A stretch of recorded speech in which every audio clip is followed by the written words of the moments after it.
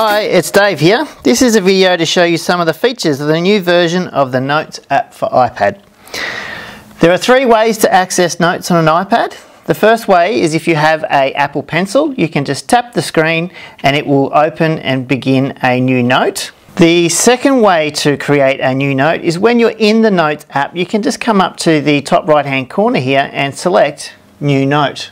The third way to access the Notes app is by flicking on the control center from the top right hand corner, doing a long press on the Notes shortcut and then choosing New Note, New Checklist, New Photo or to scan a document.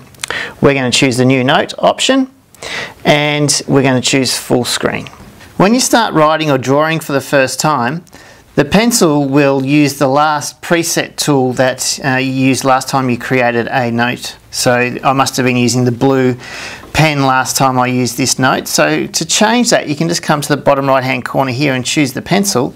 It will then bring up the drawing tools and you can see all the different options that you've got available here. Some of these tools transfer to all the other Apple apps such as Keynote and Pages, but there are some subtle differences. So for example, the highlighter, the cutout tool and the ruler and the shortcut to these color palettes. This is the main difference between this tool menu and those found in Keynote and Pages.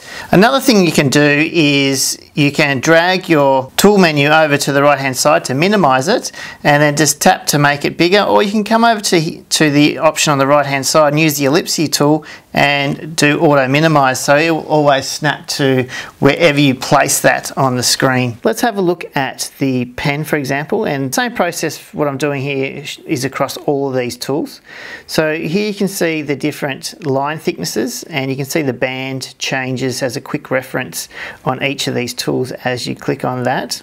So that from a quick view you can see that that's on the very thinnest line.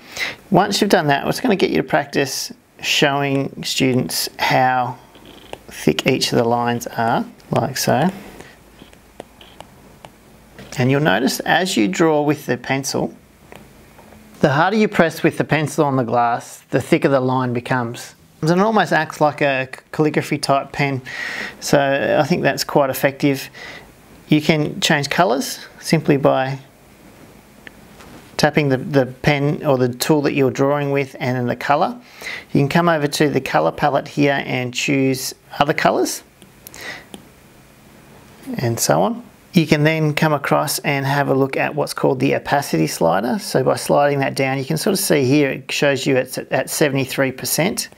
And to give you a good idea of that is if I just draw over the top of these lines, you can see I can see the black through it. If I was to go that all the way back up again, you can see it's a solid line through that black. So the opacity slider will allow you to see through that line.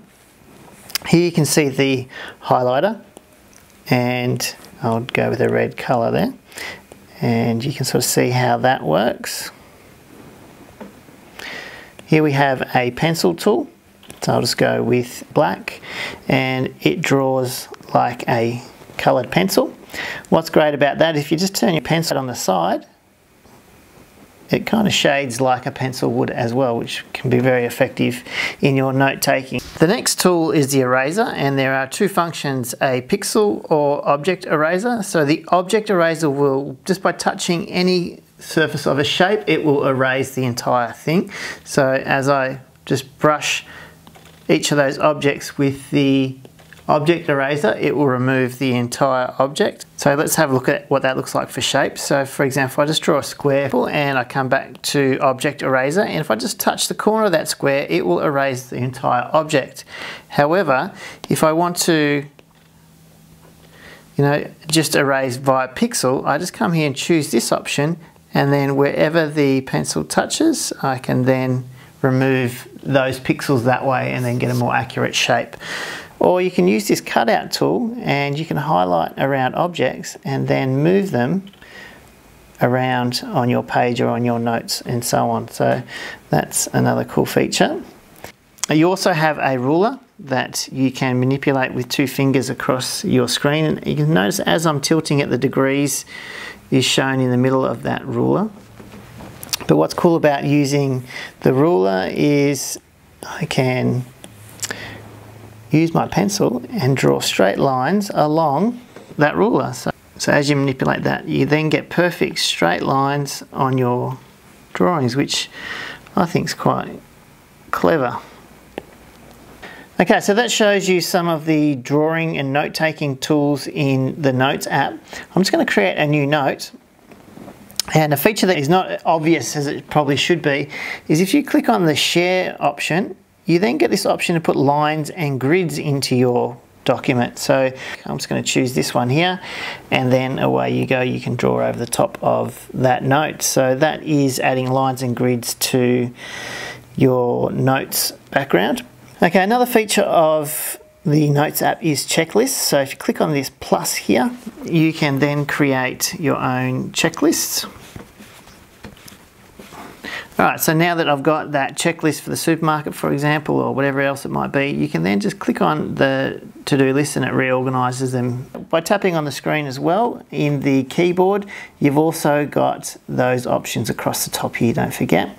I should also mention that there are lots of other sharing options with Notes as well. So if you're wanting to share a note with somebody, or you've created a checklist, for example, you can come up to the top menu option here and you can invite people via their iCloud information into those notes as well. Okay, so that is some of the main features of the Notes app. I've also created separate videos on how to use the document scanner to create PDFs and how to create a digital signature. So check those ones out as well. The links will be in the comments section below. So give Notes a go. It's a great app for keeping yourself organised and for note taking in meetings. The Notes app has the same features on iPad, iPhone and Mac. It also syncs across all devices using your iCloud account. I hope you enjoyed this video, and if you did, please like, share or subscribe.